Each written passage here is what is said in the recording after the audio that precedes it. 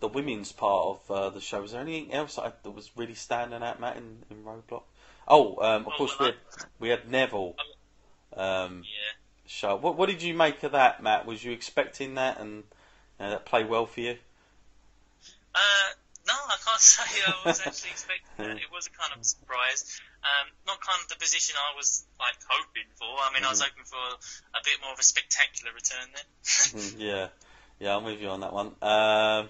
So Neville. I mean, at least I suppose it looks like they're going to give him something a little bit. He's not going to be just Neville running out, and this might help him a little bit. But I do worry about the whole cruiserweight thing in general. But hopefully, this will add something to the roster of that division anyway. Past that, Matt, was there anything else that came out before the women's? I'm trying to rattle my brain. Yeah, the women's things left such a big impression on my mind. It's kind of coloured everything else. Yeah, there might have been, but listen, what stands out, the talking point for me. Now, the women's match, of course, the whole story going into this was Charlotte, of course, got an amazing record. Well, she's got the record, hasn't she? Was it 14 before she went in? Of consecutive. I think it's 14 now. Oh, okay. So 13 consecutive pay-per-view wins under her belt. And, of course, Sasha was the one that always dethroned her on the Raw after, and etc., etc. And, I know a couple of weeks ago or a week ago, Matt, we were talking about it, and we said, they could do this where it helps both of them, and maybe a draw would have been the kind of ideal kind of thing, or some sort of shenanigans. But as far as, first of all, Matt, the match itself, was you impressed with the match, forgetting the result, first and foremost, because of course it was another feat for the women's division. They've gone through hell in a cell, these two. Now they go in an iron women's match, I guess, if you want to call it that. How did that go for you, Matt? That kind of the match. Right, yeah. Here we go. Well, they're always pushing the women's division now, I guess, and they're always saying it's a first hand to sell, and they're making it sound like this is the first Iron Women match, but this is not. This is the second. We saw this with Bayley and Sasha before. Yeah, good point. And I don't mind if they do whole new things and make both women look good.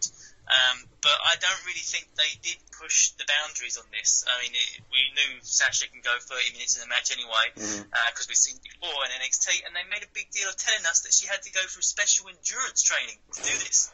But anyway, even after that, I was so disappointed at the end of the 30 minutes, though, because it's the same thing we saw with her against Bayley, right until the last second, then only a few seconds beforehand, then she's going to tap out, and lose a point.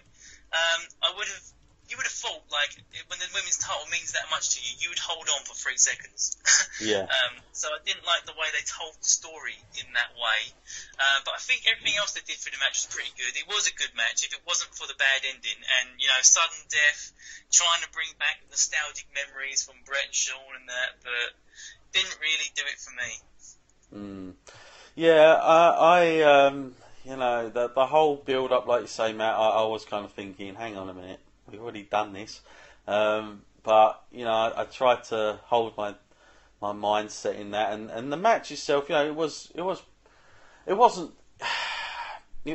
good. I think it done what it needed to, but similar to the Hell in a Cell, too much was about making this sort of history thing and their rivalry and all the rest of it, ending like this, and how it was going to all sum up. I hate that. I think it should be more about, why are we here? Why do we need to get to this point? And that's why we're having the match, rather than it be this is a history thing and what we're doing. By now, I wanted to see pure hatred between these two, and I kind of feel like they, this rivalry is, as much as we'll look back at it, and it is going to definitely be one of the greatest women's feuds there's been. Now, I will say one thing, Matt. What Bayley said on Raw the night after, I totally was blowing raspberries when she said that about it being the best rivalry of two women ever. was slightly a little bit overdone for me because it's been good and they've set records, but I just felt like they didn't get it to the point, Matt, where both of them utterly detest themselves to the point where this whole feud had to go on for that long. They had to have so many of these matches. That never come across to me, which is kind of unfortunate because Charlotte done such a great job, Sasha done a good job, but there's been such a intertwining problems in this program that too much about this history making stuff all along the way, and I felt like they've overdone it slightly. So I kind of feel like I wanted it to be like Brett and Austin somewhat. I wanted them to get to that level, or Austin and Shawn, Brett and Shawn, or even Austin and that kind of thing where they just cannot stand one another. But I just felt like sometimes it kind of come across as a little bit too scripted somewhat. But of course the result is what people were talking about more than anything, and the fact, Matt, that Charlotte walked out 14, of course, now consecutive, and of course it done well. Of course, you get one person over. That there's no doubt about that. But then the other person, Matt, is somewhat stranded. I mean, I don't know if I like it or not. I mean, I'm going to say this much. I don't think it's awful, because I think there's room for Sasha to come back in a different way, where maybe she's going to be a heel again. So I don't think it destroys her in that way. The only thing I will say is that I do feel that WWE is somewhat. I think that they kind of knew ahead of time, Matt, that Sasha and Charlotte were going to be doing this for that long, and they were kind of filling in a big gap. Somewhat, because it has been all about them. What did you think? Because you're obviously the Sasha Banks fan, and obviously you seeing her lose the title again at a pay-per-view, not great, I'm guessing. Yeah, I'm not going to say too much negative about her, but it gets to a stage where I have to say, is WWE doing irreparable damage to Sasha's image? They make her look like an incredibly weak champion. Like, she can hold the title, she can win it on matches where it isn't that important. I'm not saying a women's match isn't important, but when you're on a Raw, that's just a Raw match. But when it gets to a pay-per-view, they make her look like a paper champ, like she can win it but can't defend it. And that's not a good image to have as a champion. And when they got to the time limit draw on the Iron Man match, I get that the point that there was supposed to be an end to this, but if they just called it a draw and said it was a draw, I think Sasha would have benefited more from holding the championship, because she could have had the championship and then Charlotte could have still had the record that she's undefeated in pay-per-views, and she could have carried that on 14, and then Sasha would have had the title. It would have made both women come out of there looking good. Yeah. But the way they did it, it just looked really bad for Sasha. And although I would like to see her come back as heel, I don't really see that happening. I'm only going to have to assume that it's going to be some really run-of-the-mill kind of storyline between her and Nia Jax. And I really don't want to see that. Because it looks like they're really going to try and focus on Bayley, because Charlotte needs to face another face opponent. So I'm guessing Bayley's the only one they have. Yeah, and going into that, Matt, I want to talk about that now. I mean, obviously we spoke about it puts Charlotte on a new level. Now, Matt, without even going into the main event of Roadblock, just for the minute, I want to skip ahead to Raw. Charlotte come out and she said something, and I've got to say I kind of somewhat believed it when she said she was the biggest star in WWE right now, and I kind of was thinking, hang on, she's maybe got a point. Like, I'm not feeling Kevin Owens is doing enough on his own. I'm kind of thinking like AJ, he's there, but he's not been given the stage that she has, and maybe she is the only best protected star I've seen in a long time. Like when I've criticised WWE a lot for this 50-50 malarkey, but it just goes to show you, Matt, if you choose your person and they've got the talent to back it up, especially as a heel. You can get that person over without 50-50 booking for sure, and you give them the rub.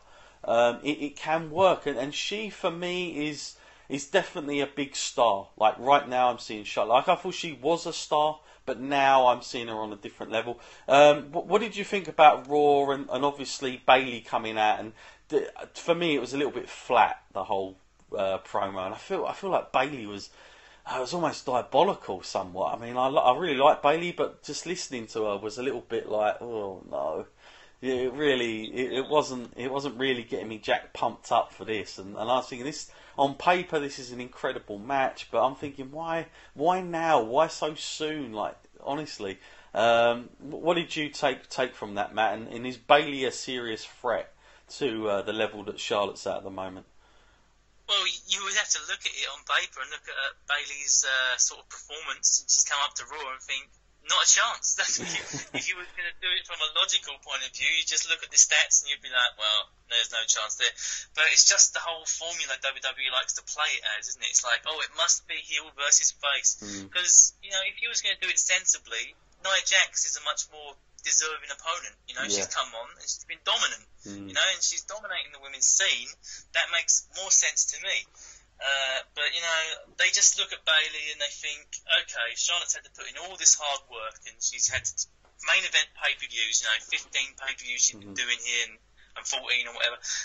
But and they look at Bayley and they think just because of the reaction she gets from the fans, that it's automatically going to turn to gold, whatever they throw into. And it's not really the case. You still got to put in some great storylines. You still got to put in some great work on the mic. You still got to sell this story to the fans. You can't just hope that they're going to be backing Bayley because she's incredibly popular with fans.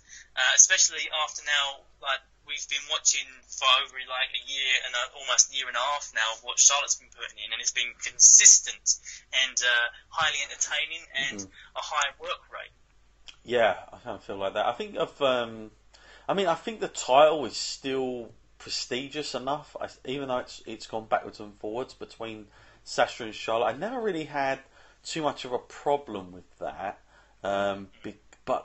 because I feel like both of them are so good that it was fine to do. Whereas if it was another title, I might feel differently about it. But I feel like their matches at least were consistent enough to get that belt still recognised as and they've done an incredible job, like literally since WrestleMania, since changing it over from the Divas to the women's. They've done a heck of a job. It looks like they've invested that time, and they haven't.